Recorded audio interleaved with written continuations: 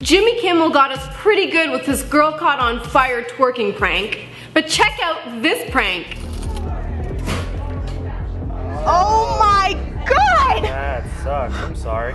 You just ruined all of my stuff. There's coffee inside of my computer. You know what? Just get away from me. Hi everyone, I'm Sandra Matos, and this is I.O. A hidden camera experiment captures the reactions of unsuspecting customers at a New York City coffee shop as they witness a telekinetic event. Check out these people's reactions. They're hilarious. How would you react?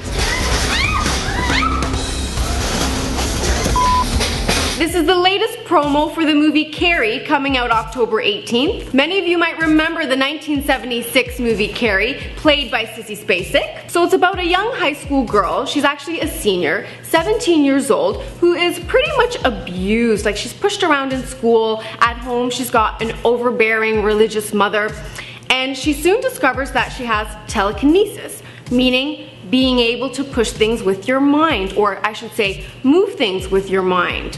Well, in the movie Carrie, she does just that and more when she hits her breaking point on prom night. The new Carrie is being played by Chloe Grace Moretz. You'll recognize her from movies like Let Me In, Kick-Ass, Dark Shadows. This girl gets amazing roles. So the new Carrie is a reimagining of the 1976 original. So they do keep a lot of the same elements, you know, the big moments, the pig blood, etc. I don't want to give away too much for those people who've never watched Carrie. So what do you guys think of telekinesis? Do you think it's just fictional, or do you believe that someone is capable of moving something with their mind?